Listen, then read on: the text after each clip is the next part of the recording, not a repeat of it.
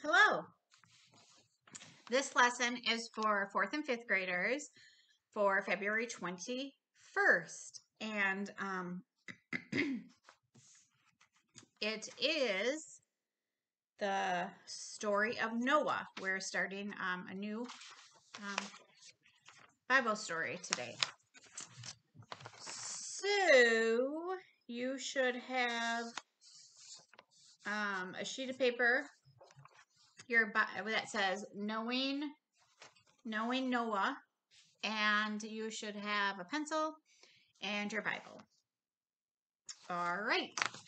Well, so today we're going to learn about the story of Noah's Ark, which I'm sure many of you already know about that story. There are a lot of animals that ended up on the ark. So what's one thing that you know about taking care of animals? Right? You have to give them food and water, right? You have to give them shelter. You have to take them to the vet to take care of them.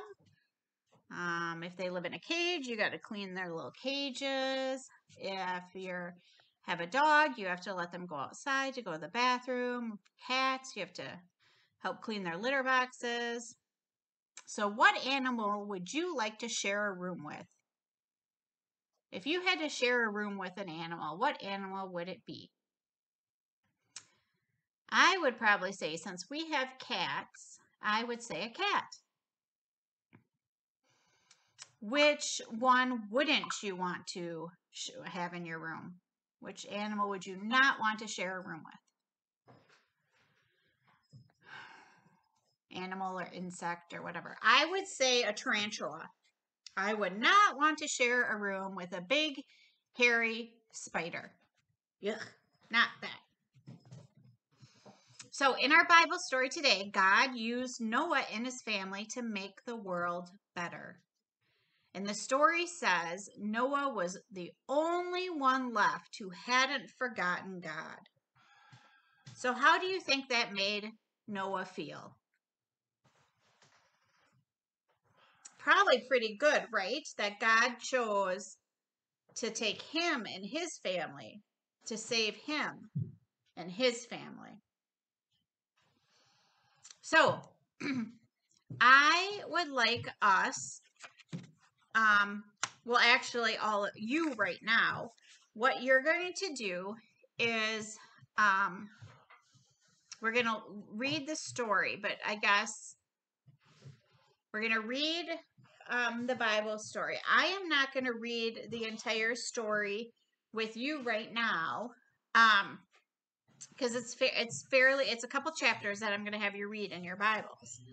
But I'm just going to kind of share a couple points with you first before you read it. So it rained for 40 days and 40 nights, but the water then didn't go away immediately. Because how could it if it rained that much for that long? And Noah and his family and the animals, so they actually were in the ark for about 150 days. So 5 months they were in that ark. So just imagine how that would have been like to live in an overcrowded barn pretty much for almost half a year. And then at the end of the story, it says, I will remember.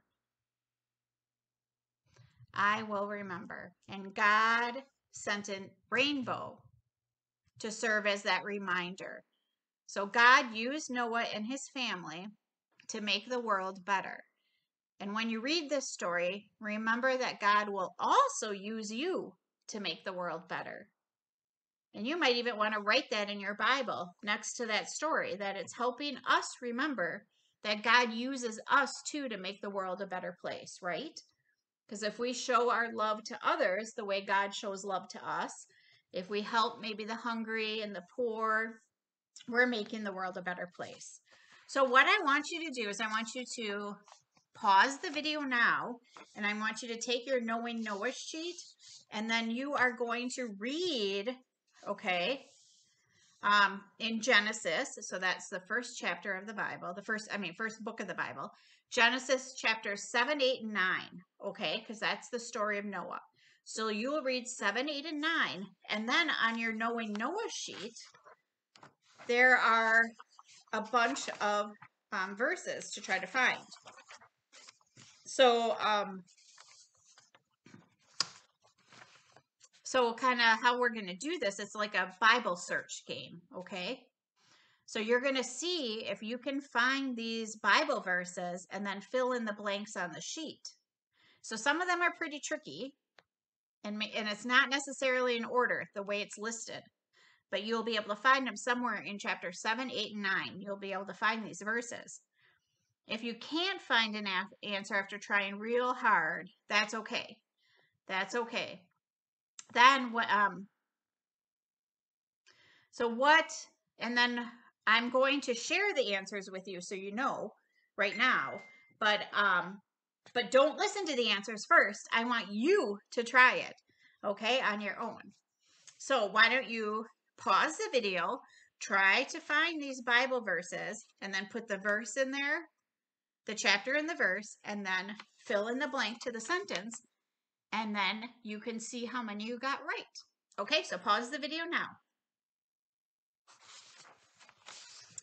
All right, welcome back. I hope you were able to find a lot of that stuff. So let's go through it, and I'll let you know what the correct answers are. See if you were able to find them. Remember, if you didn't find them all, that's okay. I'm going to help you out. So number 1 is Genesis 9. So chapter 9, verse 29. And it says, Noah died at the ripe old age of 950. So Noah was 950 years old. Woo! Number 2 is Genesis chapter 7, verse 4. And God said it would rain for 40 days and 40 nights. Question 3. Genesis chapter 7, verse 6. Noah was 600 years old when the flood came. Crazy. Okay, question 4 is Genesis chapter 7, verse 24. The earth was covered with water for 150 days. Number 5, Genesis chapter 7, verse 4. The ark landed at the top of Mount Ararat. Question 6, Genesis chapter 8, verse 29. The first thing Noah did after letting the animals out of the ark was to build an altar. Question 7, Genesis chapter 9, verse 13. The highlighted verse says the rainbow, is a sign of the covenant between me, which is God, and the earth. Question 8, Genesis chapter 9, verse 16. I will see it and remember, God says this.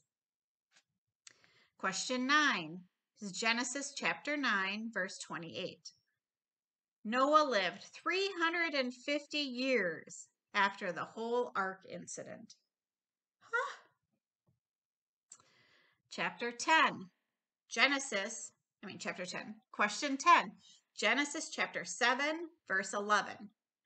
On the second month, on the 17th day, the rain started. Question 11. Genesis chapter 7, verse 20.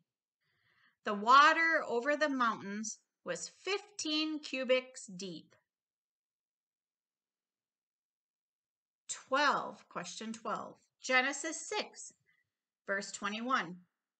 Besides animals, birds, bugs, and other living creatures, God told Noah to bring every kind of food into the ark. Question 13. So Genesis chapter 8, verse 11. The bird that came back to the ark had an olive leaf in its beak. Chapter 14, or question 14, Genesis chapter 8, verse 6. The first bird Noah sent out of the ark was a raven. And the last question, question 15, is Genesis chapter 8, verse 8. The second bird Noah sent out of the ark was a dove. All right, so how'd you do? Were you able to find a lot of those? I'd love to hear. I'd love it. Have your parents send me an email. Let me know. It'd be awesome to find out. Thanks. So I hope that you had fun doing it. That was pretty fun, and that you learned a little bit more, and that you remembered that God used Noah to make a better world, and that he uses us to make a better world today. So have a fabulous week. I'll see you next week for sure. Bye-bye.